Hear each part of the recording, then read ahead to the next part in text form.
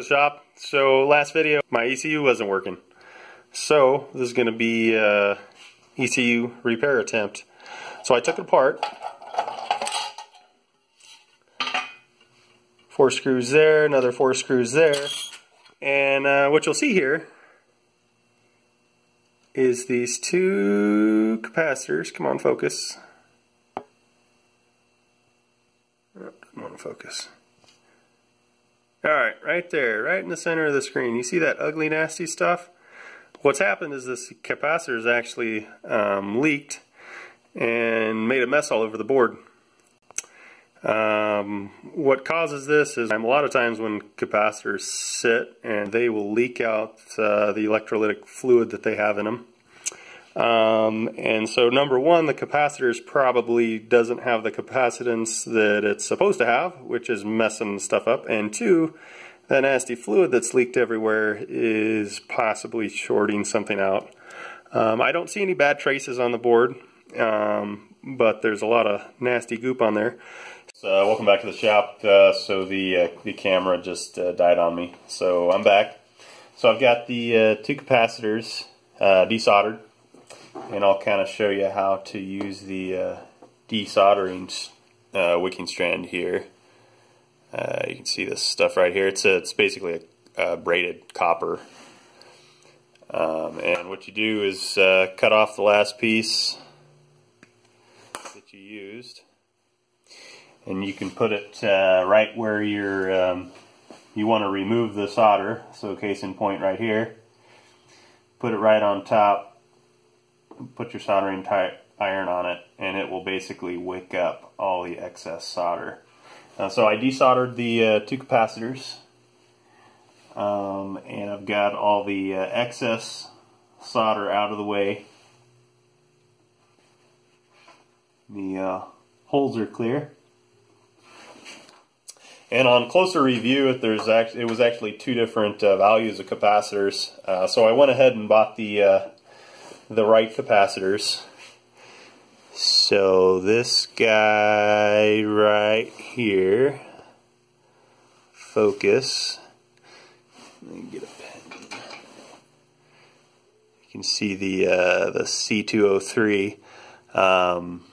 That's a number that has to do with the schematic, so it doesn't actually specify the capacitance value. If you had the data sheet for this board, it would say CO203 and it would give you the capacitance value. So right here you see the little plus. So that's indicating you want your positive polarity on that leg, and negative would be on that. On your electrolytic capacitors such as these, polarity is important. On other types of capacitors, it isn't. And this capacitor, C201, is a value of 22 microfarad. So if we see right here, this is a new capacitor I picked up. If I can get it in the camera. There we go. Focus, focus, focus, focus.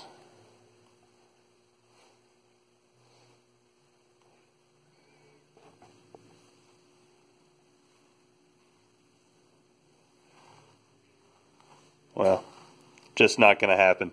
So it says 22, and then it's a mu F, and so that means 22 microfarads, and then it's rated at 50 volts.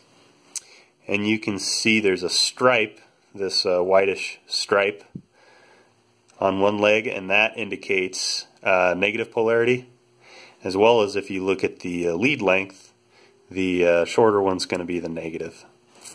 So what we're going to want to do, here is the 22 microfarad.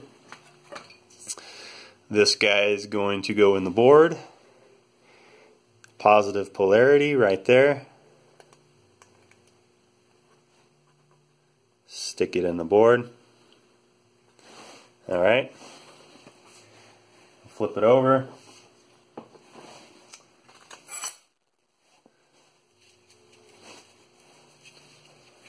Solder.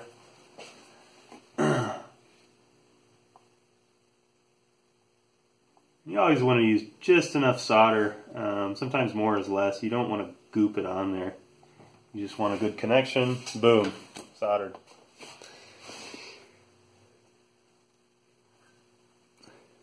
Here you can see the leads sticking out.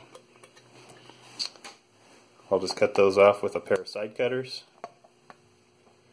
Alright, so the 22 microfarad capacitor is done. Now we'll do the 100 microfarad capacitor.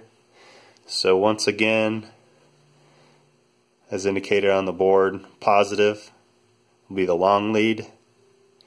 Negative is the short lead, and it also has the stripe on the side of the capacitor. Stick it through.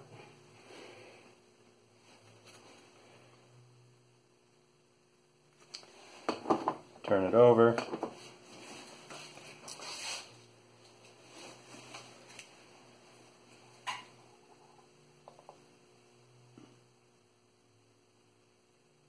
Dab of solder. Dab of solder. A little more. There we go. And trim off the leads. And that's basically it. Soldered up. Should be ready to go. Hopefully nothing else is wrong with it. The third capacitor over here is a 47 microfarad capacitor rated at 50 volts. It doesn't appear to be leaking yet, and I don't have any. Otherwise I would go ahead and just replace it as a precautionary. So that'll be on my to-do list. There we go.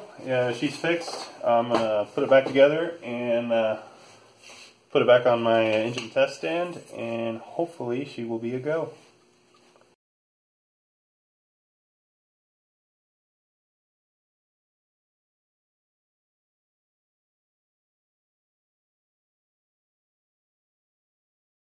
So I got the ECU back installed on my test stand, and check engine light right here. She works, and even works with the scanner over OBD2. So we're good to go. All right. I hope this helps somebody out. If you have any questions, I'd love to see them in the comments.